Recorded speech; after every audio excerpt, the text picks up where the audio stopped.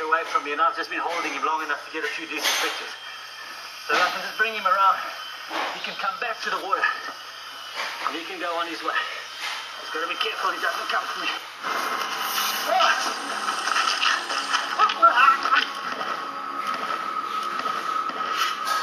It had happened. Something I'd managed to avoid for 30 years. I'd been nailed by a giant snake. I knew I had only seconds before I'd be wrapped in the python's lethal coils. The amazing thing, when I actually found the snake, it was just this little bit of pattern in the water. I thought I found a reticulated python. It's not a very big one. I'm going to get in and pull it out, you know. And I was pulling and pulling, and I said, this thing's actually got quite a girth on it. And eventually I got part of the snake out, and after a while I realized this is a hell of a snake. I'd never seen a snake this big before. When I finally got him out, he took a look at me, turned around. I thought, I'm going to let him go. All I want to do is get my camera, and I want to take a photograph of this guy spread out if I can. And I thought, there he goes. He's starting to take off. He's spreading out. It's exactly what I want, because I don't want to fight with this guy, you know. Off he goes. And I reached for my camera, and as I reached, he turned around and came straight back at me. I've never seen anything like it in my life. He came straight at me with his body raised, with his mouth that open. And I mean, his mouth is this size. It's that big, with all those teeth. And he came straight at me and took long lunges at me. Whack. Okay. They're not fast-striking snakes because they're heavy, they're clumsy. He'd rather be in the water. But he took his long lunges, and I realized straight away, wow, I better watch out here. That could have been the end of me. But then something completely unexpected happened. It let go of my arm, and that doesn't happen. It shouldn't happen. And I didn't understand that. I didn't realize it until later. I saw what actually happened. Its bottom jaw was hooked on my pants. It had got the top jaw onto the wrist. Teeth hook. It was trying to close, but it hooked the bottom jaw because they got so many teeth. I mean, they just hooked. It had hooked on my pants, and so it couldn't close the jaw. And by feeling that tension, it actually opened its mouth. It's incredible. That is incredible luck, because I would have been really in bad trouble. I had gotten extremely lucky. Twice, but I couldn't count on my luck on the third assignment. To find another giant snake. But this time, underwater.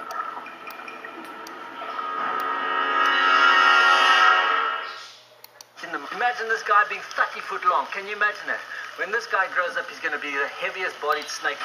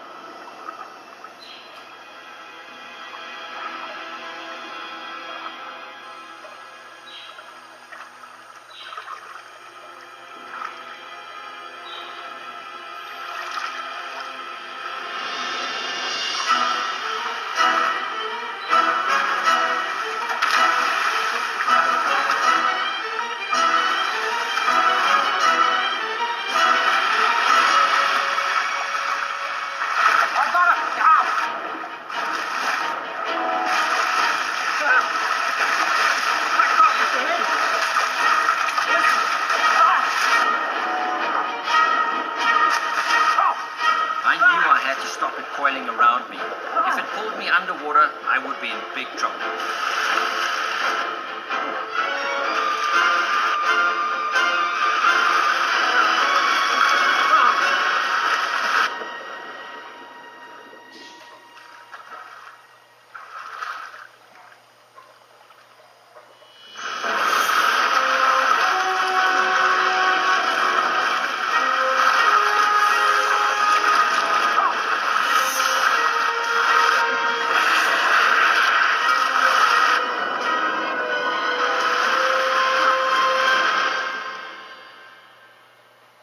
When I spotted the snake for the first time, I lost my mind. I was desperate. I felt if that snake goes now, I'm never going to see another one.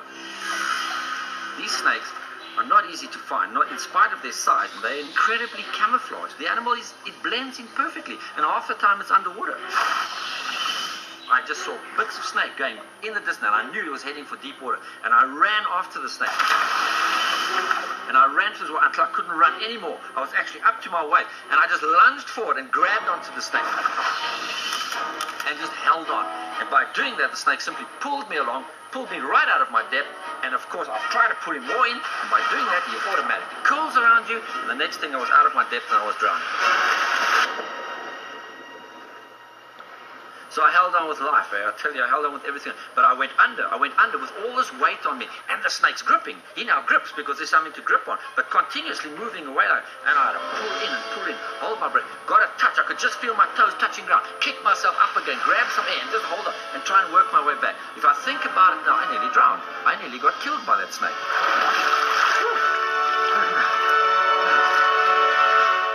Once I got my feet gripped again, I started moving back towards the side. And he was still pulling away and everything, but he'd got tired enough for me to actually bring him out to the land. We both tired. And amazingly, at that time, he didn't even strike at me, didn't try and bite me or do anything. It was incredible. And I was able to photograph the snake right there where I'd caught it. This is what makes it all worthwhile. To be able to get the perfect shot of a wild animal in its natural habitat. It's this incredibly gorgeous animal.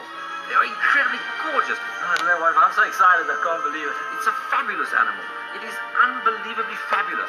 And the skin glows and it shimmers and it's got these patterns, this mottled, it blends. Everything about it is fantastic, but it's powerful.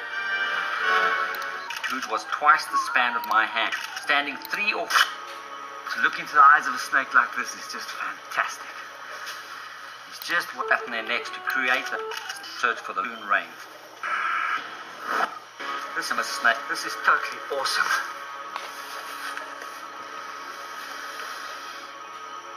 To look into the eyes of a snake like this is just fantastic.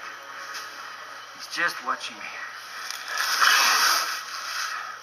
Obviously, if I mess around with him, I'm looking for trouble. He wants to move away.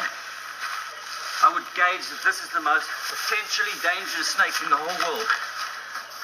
Not that its venom is more toxic than, say, for instance, a mamba or other cobras. But he's in so many ways the king of all snakes. Absolutely. I've dreamt my whole life about coming. Size of this. I can't get half of his body. Mine is heavy. They could maybe get another mutation of being aggressive. Let me have it. Ross of the world's biggest felt extremely honored. Yes.